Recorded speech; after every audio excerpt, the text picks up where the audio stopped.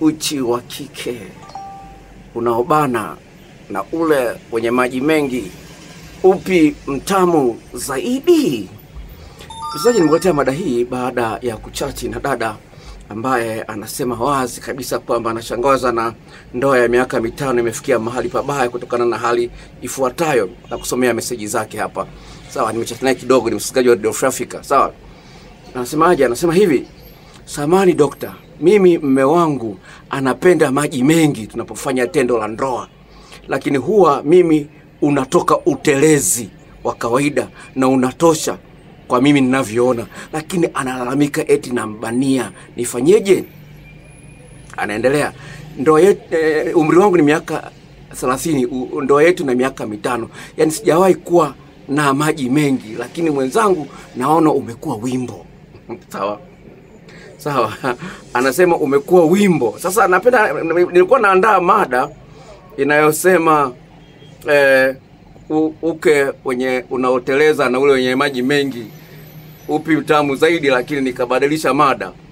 Lakini hiyo nitaiandalia mada yake ya maji mengi, tofauti ya maji na utelezi ndani ya uke. Sawa. Naweka simu yangu silent, nilikuwa sijaweka silent hapa. Sawa.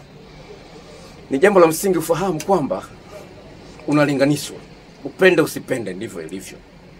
Katika ulimwengu huu ambapo mumeo aishatembea na wanawake 3 au 4 kabla yako, lazima kuna vitu tutakuwa tunalinganisha. Sio ni nini?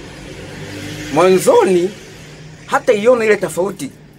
Sawa, nilikuwa nakula nanasi, kama imetoka mshipa moja wa nanasi umetokea hapo. Sawa. Mwanzoni alikuwa haioni ile tofauti. Au kama alikuwa anaiona, alikuwa anaipotezea. Lakini hadi siku zinavyoenda, ile tofauti kwenye akili yake inaonekana ni kikwazo kwa yeye kufurahia tendo la ndoa vizuri zaidi. Sasa kuna mada inayokuja inayohusiana na tendo la ndoa. Mwanamke mmoja kanunuliwa gari. Sasa hiyo mada inakuja. Sasa mada yenyewe itakuwa nasema hivi: mfanye mwanaume akupe pesa bila kumuomba. Mfanye mwanaume akupe pesa mwenyewe bila kuomba. Ukiomba unaboa. Kama hana, maana yake anajisikia vibaya, ameshinda kukupa. Sasa hiyo baada inakuja. Dada mmoja amenitumia message sasa hivi. Siko kwenye simu hii ambayo anafanyia recording hapa. Kwa hiyo siwezi nikakusomea. Sasa hivi ni jambo la msingi ufahamu kwamba kila siku inayoenda kwa Mungu unapofanya tendo la ndoa, mpenzi wako anatarajia utamu wa kiwango cha juu sana. Sasa pale anapopata utamu wa kiwango cha chini, akikulinganisha na Zaina wakati wewe unaitwa Jennifer, kidogo anaumia, anahuzunika. Sasa hiyo hata kuambia. Mkafanya tena, usije ukafanya makosa, hujachamba vizuri, harufu ya mavi kawa nyingi. Anajumlisha tu, anakosa hili. Mwisho lile ambalo anaona ni rahisi sana kukuambia, atakwambia. Hawezi kuambia ulikuwa hujachamba, ulikuwa unanuka mavi juzi, ulipanua miguu kasikia choo tupu. Hawezi kukuambia. Kwa hiyo kama una uke ambao unabana kupita kiasi, au huna maji mengi, au huna utelezi mwingi, hasa hapo anaona anafua hapa anaweza kapazungumzia. Hapa hawezi kukwambia una uke mpana. Hiyo hawezi kukwambia. Hana ujasiri, inahitaji ujasiri kusema vitu kama hivyo. Hawezi kukwambia. Sawa, inahitaji ujasiri mkubwa sana. Sawa. Sasa ninapozungumzia uchi wa mwanamke ambao ni unabana uume unapoingia au unapokuwa ndani na yule ambaye mwenye maji mengi, upi uke mtamu ni upi? Naomba nisikilize. Sawa, kwa sababu nazungumzia utamu. Utamu una nguvu ya kumbadilisha mtu akili. Sawa, utamu una nguvu sana.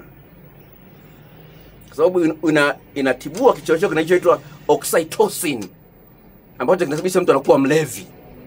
Sawa. Anyway, hiyo ni another subject. Sawa. Sasa ni hivi.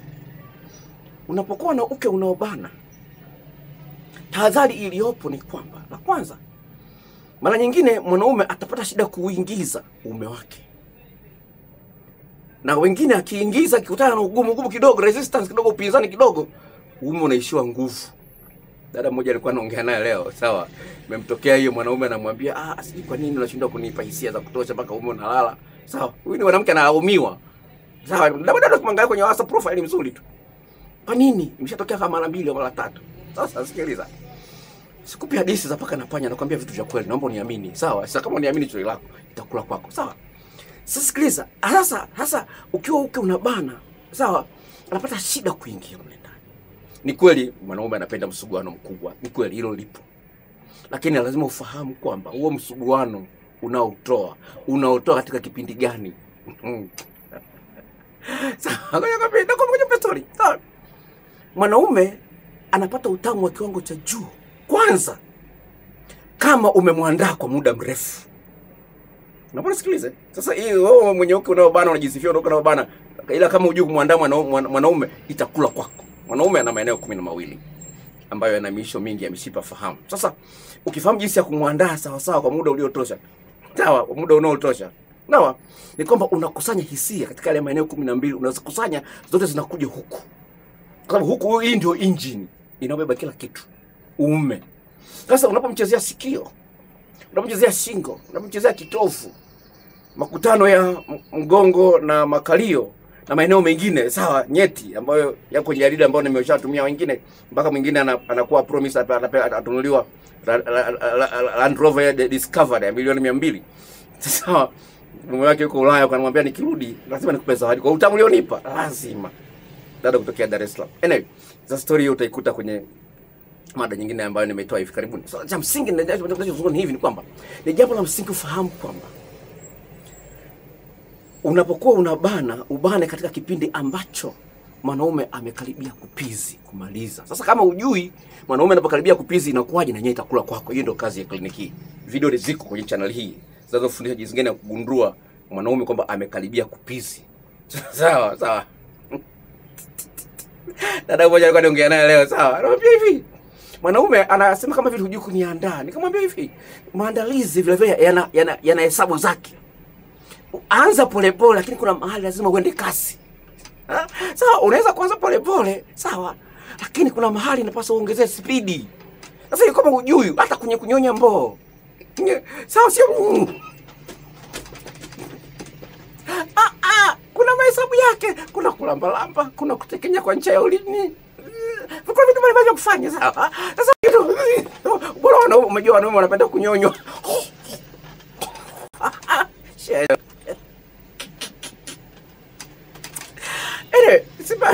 Mpaka lipstick zinaishi. Anyway, sikiliza. Ni jambo la msingi ufahamu kwamba lazima kila kitu kinakwenda kwa vipimo. Hakuna vipimo kama dawa. 2 mara 3, 2 mara 2, 1 mara kwa siku. Kuna vipimo. Sasa ukienda tu kwa sababu unaona kwamba hii ni unamwandaa tu, bwana namwandaa. Kuna vipimo vyake, lazima ujue. Hapa niende kwa spidi gani? Niendeje? Sawa. Sasa basi. Najua kwenye wenye uke unaosifia kwamba wao kaona bana au wamejitahidi unabana sana. Sawa. Kwa lazima kujua jinsi gani vile ya uwekaji wa miguu ili mwanamume aingie kwa urahisi. Na video maalum uwekaji wa miguu. Unawekaje miguu yako ni uwekaji ili mwanamume aingie kwa urahisi. Ujui hata kuweka miguu, ujui. Unaweka tu fulani imepanua, unaona sawa. Na video maalum inasema uwekaji wa miguu, unawekaje miguu yako unapotombwa.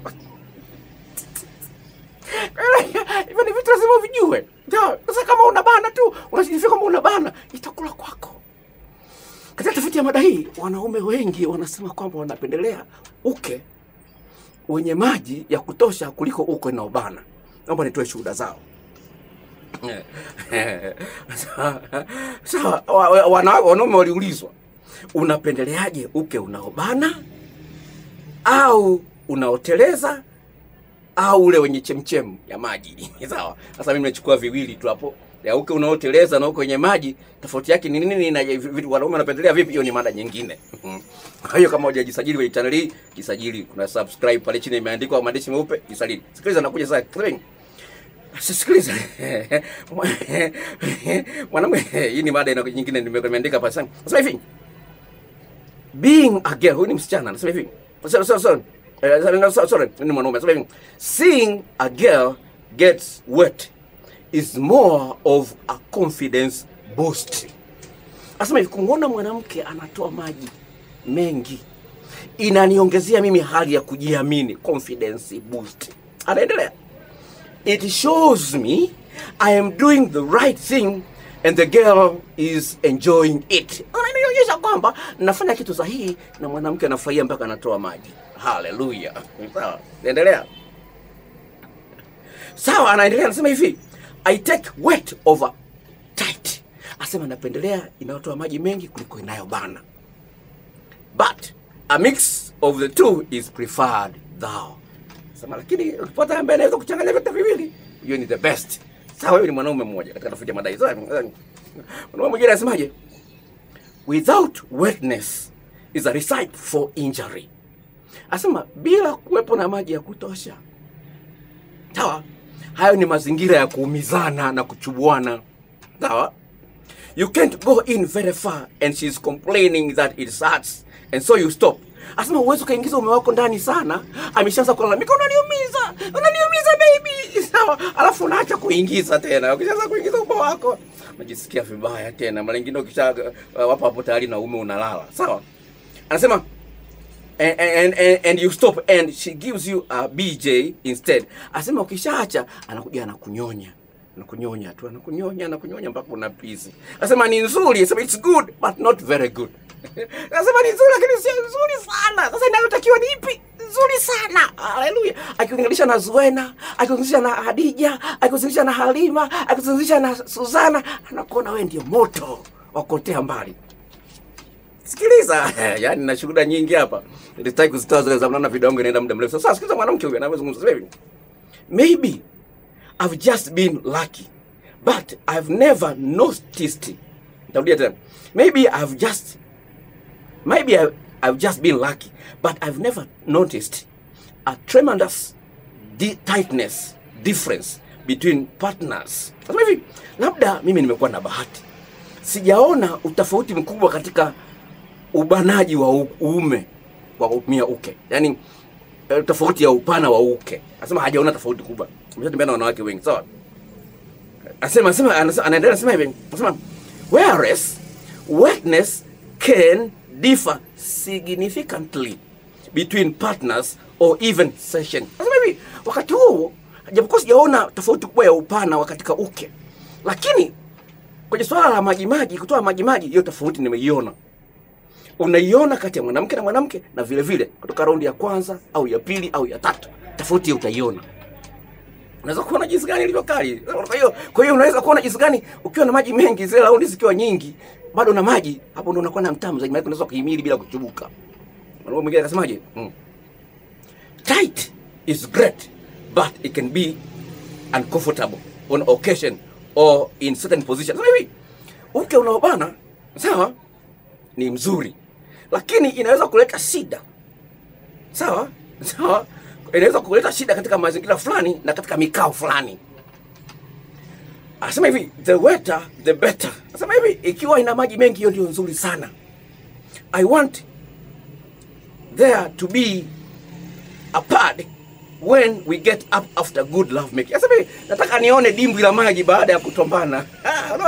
Nikiona dimbwi la maji leo nimemchoma sawa sawa. Nikiona dimbwi la maji nasema ndo najua nimetomba sawa sawa. Wa mwisho. Sawa. Sawa. Huyu ni mwanaume anasema hivi, I have enjoyed several women and prefer wetter ones. Anasema hivi, nimeshafanya mapenzi na wanawake wengi na kufurahia kufanya nao mapenzi, lakini napendelea zaidi wale ambao wana maji mengi. I like it very much when it slides in with no effort. Anasema hivi, ninapenda pale ambapo unaingiza ume wangu usitumii nguvu. Hakuna upinzani. Anasema naipenda hiyo. And with all the softness of it, na ule ulaini wa uke kwa ujumla, sawa? Na ule ulaini wa uke kwa ujumla inachangia sana. Ina utamu wake, ina ufahari wake. Sasa, sawa, usikose kuangalia mada inayokuja. Inasema kwamba utelezi wa uke na maji ya uke tofauti yake ni nini na ipi inapendelewa. Hiyo ni mada ambayo inakuja. Usikose kisajili, kuna kibosi chekundu pale kimeandikwa subscribe, bofya. Ukitaka zile video clips ya jinsi ya kumwandaa mwanaume, maeneo 12 ya jinsi ya kuchezea makorodadi na nini na mambo mengine matamu ya kumnyogesha mwanaume, na usikose video inayokuja nyingine kama fanye mwanaume akupe pesa bila kuomba. Hiyo ni mada ambayo inakuja haraka sana. Hiyo na promise kwa sababu inahitaji maneno mengi, kwa sababu ni ushuhuda. Sawa.